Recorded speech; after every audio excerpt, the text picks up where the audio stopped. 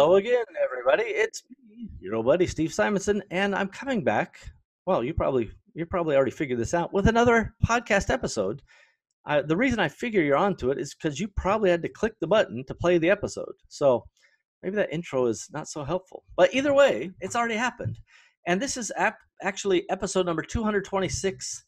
So you go to awesomers.com/226, and then you'll be able to see the notes and the details about this show and various links that we may put in, including links to Catalyst 88, which this podcast is part of the Catalyst 88 podcast network.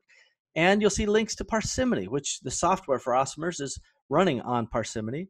And you'll see links to Empowery, the nonprofit cooperative to help all e-commerce sellers. You'll see all those links, and I want you to check them out. Spend a little time. Now, we're in the Axiom Mini Series, and I've got 26 axioms. And these are things that I repeat so often that I had to marketize these into kind of like, oh, these are special. This is not Steve just walking around in circles repeating himself. So that's good marketing, everybody. Axiom 11 is simple, but again, it's hard hitting. In fact, I would like to get some of the axioms with more words down to fewer words. And let me just tell you what Axiom 11 is, and then I'll tell you what it's about. We do more with less. So this actually is related to the law of parsimony, right? We do more with less. This is part of a startup mentality, and it's part of running an entrepreneurial organization.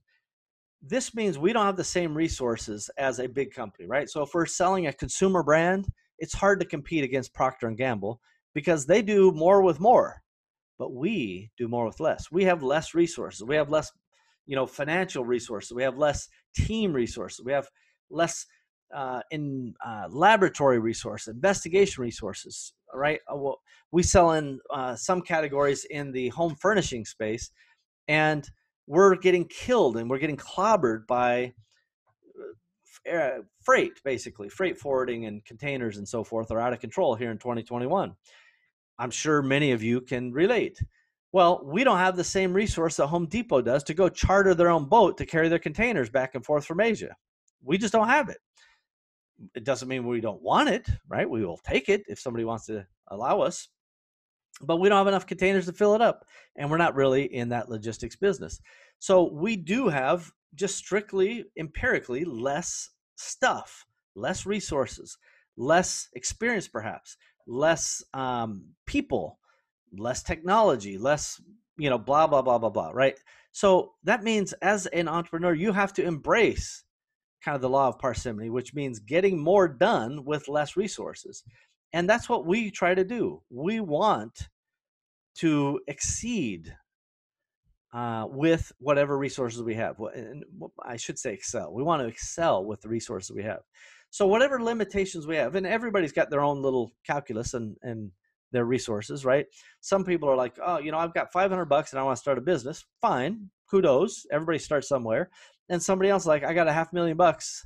I want to make a new launch. And guys like Thrasio are like, hey, I got $2 billion. I'm buying up companies, right? Everybody's got something.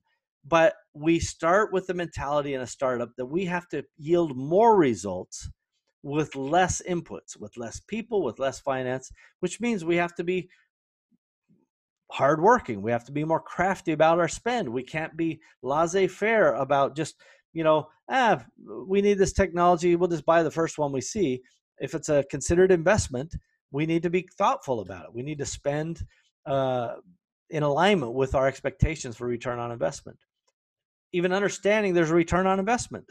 It's kind of an entrepreneurial reality, right? When we spend money on Google, that has to make us money, or Amazon or Facebook, whatever.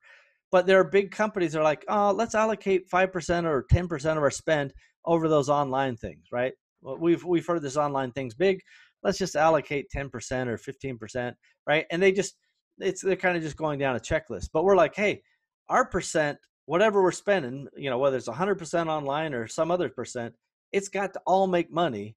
Otherwise, we're out of business, right? That is doing more with less. We have to get ourselves and our staff typically to do more than a very narrow set of responsibilities might be in a traditional kind of corporate setting, right? So in a corporate setting, you might have a controller and have a accounts receivable clerk and accounts payable clerk and then you got that rolls up to a finance manager, and there may be some other finance associates with data entry responsibilities, and you're like, no, we got nothing. We got QuickBooks and a guy, right, or an agency that helps us. But we got to get the job done. The result of financials has to be the same, whether we're a giant corporation with all those resources or a small entrepreneurial company. We need to know our numbers.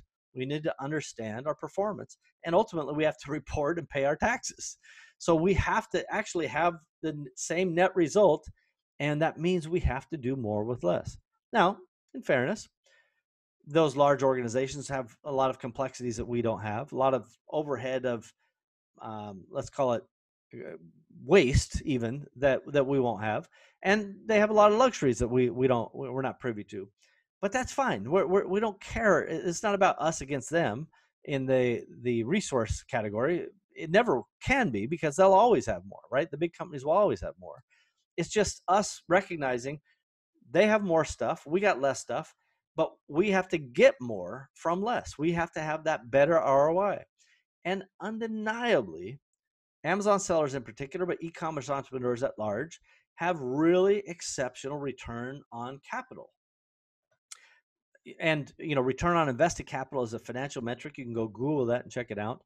We're really good at it because we have to be, right? Our survival is at stake. This is not, Baxter in accounting going, well, here's a $2 million. Go see if you can make this idea work. And you come back a year later and go, well, $2 million gone. The idea didn't work. And Baxter goes, oh, well, no problem. Here's another $2 million. Go try this idea. And you're like, okay, Baxter, see you in a year, right? Maybe that one works. Maybe it doesn't. It's like, we got X amount of dollars, whether it's 5,000, 10,000, 1,000, or 200,000 for this product, this idea, this service, whatever it happens to be. And by gosh, Baxter in accounting is going, if you don't make money, we're out of business, right? That's who Baxter in accounting is for you. And that most often, by the way, is you, right? You kind of know, you can do the math in your head.